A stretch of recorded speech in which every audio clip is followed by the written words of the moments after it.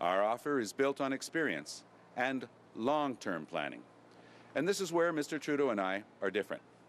His experience leads him to believe he can vote for a $15 an hour federal minimum wage and then campaign against it.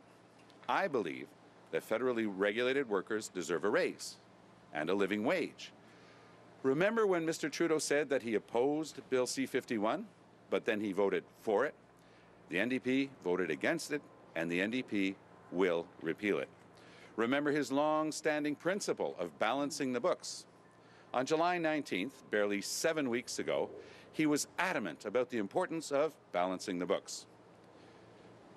Well, we are going to be the ones to ask Canada's wealthiest corporations to pay their fair share and balance the books.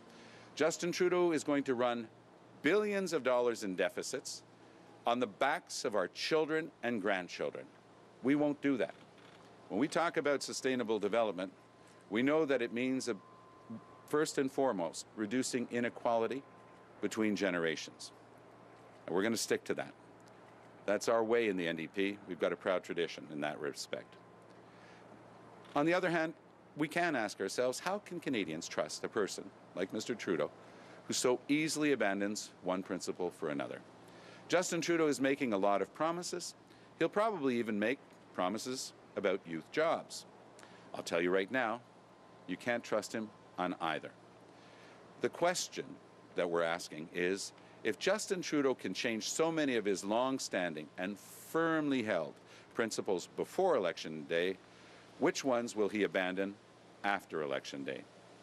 We are all learning that we can't trust him to do what he says and that he isn't up to the job.